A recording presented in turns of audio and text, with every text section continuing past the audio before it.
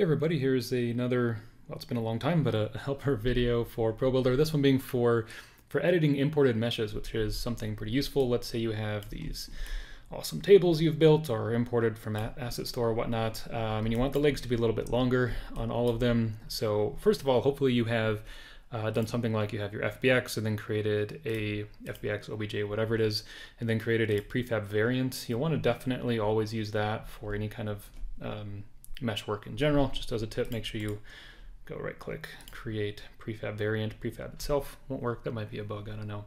Anyway, if you do that, you'll have a lot more control over these things. So assuming you've done that, you've dropped them into your scene, and now you want to make sure all of these update and have these nice fixed up legs. So what we'll do is first import ProBuilder if you don't already have it. Just go to Window, Package Manager, pull it down, and then open up the ProBuilder toolset. So you go to Tools, ProBuilder, and ProBuilder Window.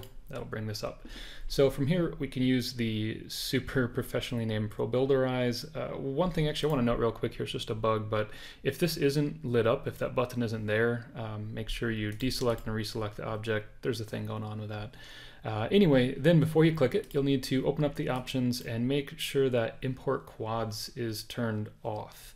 If you have that on, you're gonna have some troubles in this case. That might not be true for everybody. In fact, let's just turn both of those off for now. I created these meshes with PolySketch, and there's some differences there. So anyway, you may need to change those if you get weird results. And I'll hit ProBuilderize. It's going to ask me about children of the selection because in my case, well, I can't click to show you here, but often you'll have the same thing. I'll show you after I click yes.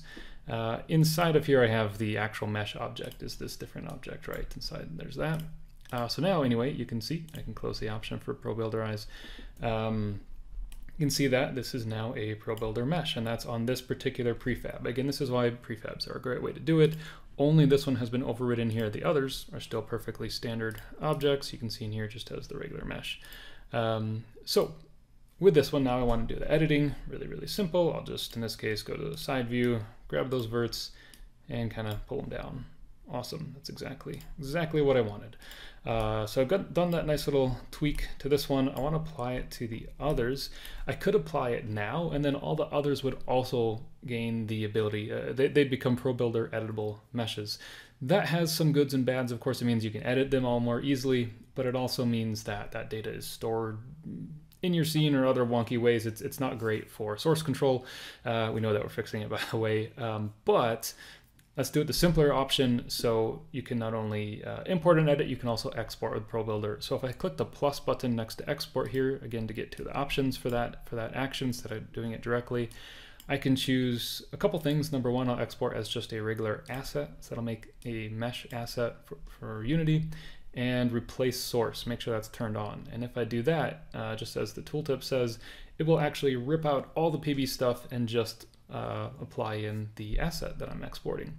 So I'll hit export with those options on. I'm going to pick where I want to put that. I'll just leave it in the here for now, doesn't matter. Well, I guess I created an export example folder, might as well do that. I guess it was called default before. I'm just going to call it table longer legs. This is the new mesh asset, and hit save.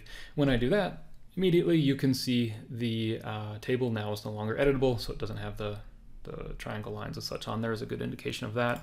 And it's just a super standard, oops, that's all the materials on this particular silly object, just a regular mesh. There it is.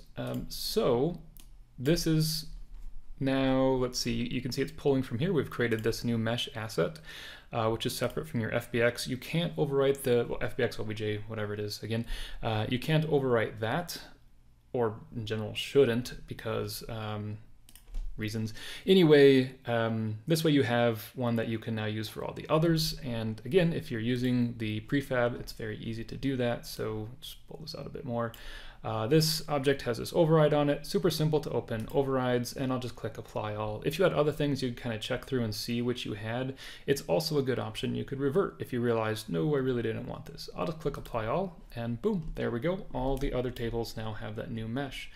So that means, number one, they are all now referencing this mesh file and not this one. So if I were to re-export from Blender or PolySketch or whatever, I would need to reuse this process. And that's just a thing if you're not building or using things, doing your work in ProBuilder, you'll just have to deal with that. But at least this way I can make that real quick, nice edit, and then continue on. So all my objects in my world will update, super duper nice, and it's just using a regular mesh in case you're concerned about keeping things or keeping the ProBuilder editing ability on all the objects.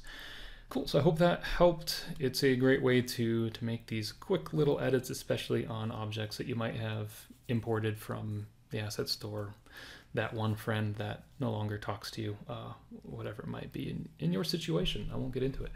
Okay, cool, hope that helped, and I'll try to do some more of these. We have some good ones coming up, I think. Okay, bye.